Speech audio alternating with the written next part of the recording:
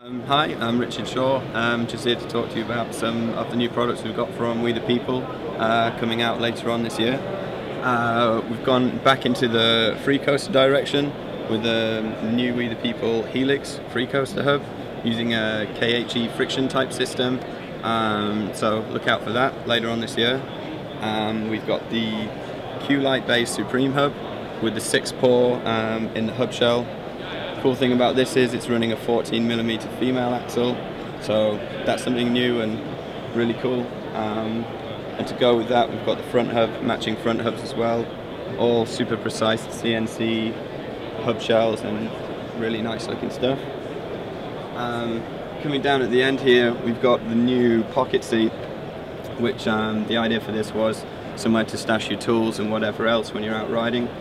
So this comes with a 5, a 6 and an adapter for 8mm, and in the end of the seat post we've got a 17mm socket, so if you run these two parts together you can actually strip your whole bike down, so that's something really cool. If you want any more information, head over to Wethepeople website and yeah, find out some more stuff.